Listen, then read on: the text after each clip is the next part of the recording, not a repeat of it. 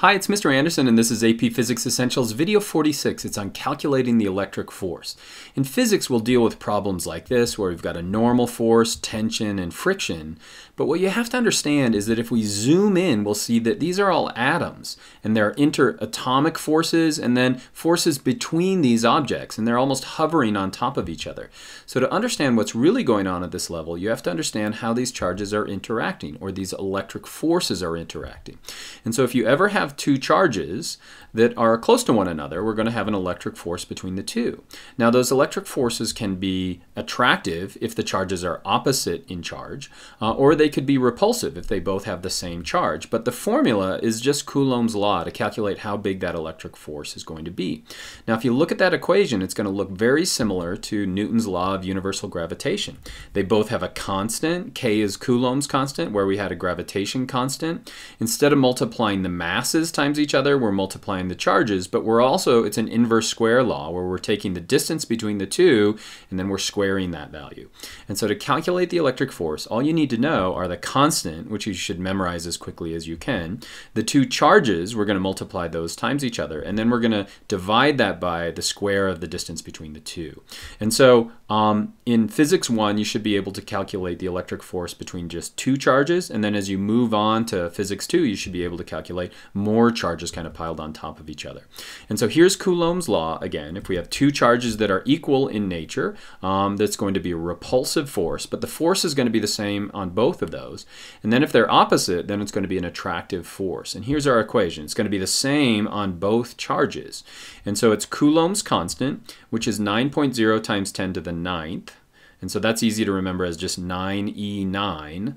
Newtons times meter squared divided by Coulomb square. So that's a constant you should simply memorize. Then we're going to multiply our two charges. In this case, it'd be Q times Q. And then we're going to divide that by the square of the distances between the two, how far the charges are separated.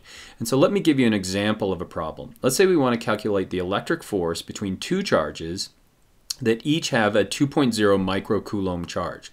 What's a micro? That's 1 times 10 to the negative 6th. You also might see nanocoulombs. That's 1 times 10 to the negative 9th. Coulombs are a really large charge. And let's say they're separated by 4.0 centimeters. Now you're going to have to calculate that to meters. And so let me show you how I would solve this problem. I know Coulomb's constant. That's 9 times 10 to the 9th. Now I know my two charges, which are going to be 2.0 times 10 to the negative 6th coulombs. And then I'm going to get my distance, which is going to be 4.0 times 10 to the negative 2nd meters. Again, I have to convert that to meters. So I'm going to solve it like this. I've got Coulomb's constant here. Here are my two charges on the top. Since they're both positive, I don't have to do anything with it, but again, it's going to be the absolute value of those two charges. And then I'm going to take the distance between the two, and I'm going to square that value. That's a common mistake, that you will not square that value, and it's going to screw up your answer. So let me kind of simplify a little bit. So I've multiplied everything across the top, and I get 3.6 times 10 to the negative 2 newtons. Now, what happened to all my other units? We had meter squared on the top, and meter squared on the bottom, so those cancel. And then we had Coulomb squared on the top, or rather on the bottom, and Coulomb squared on the top, so those are going to cancel. So I've got a force now. I've got a Newton force. And then if I solve that, I get 22.5 newtons, or using significant digits, 23 newtons. And since these both have the same positive charge, that's going to be a repulsive force. It's a vector between the two. Let's solve another one. Calculate the electric force between the proton and electron in hydrogen, which again has one proton and one electron. Let's say the average distance between the proton and the electron is going to be 5.3 times 10 to the negative 11th meters. So what you should do is pause the video right now and try to solve this one on your own, and then come back. But if you don't want to do that, let me show you how I'd set it up. So what I've got is the Coulomb constant again. That's going to remain constant. I'm going to calculate my charges. Now, since I've got a proton and an electron, what is their charge? It's not really given in the problem. Remember, that's going to be the elementary charge. And so we're going to have the elementary charge of the proton and the electron, which is going to be a negative value.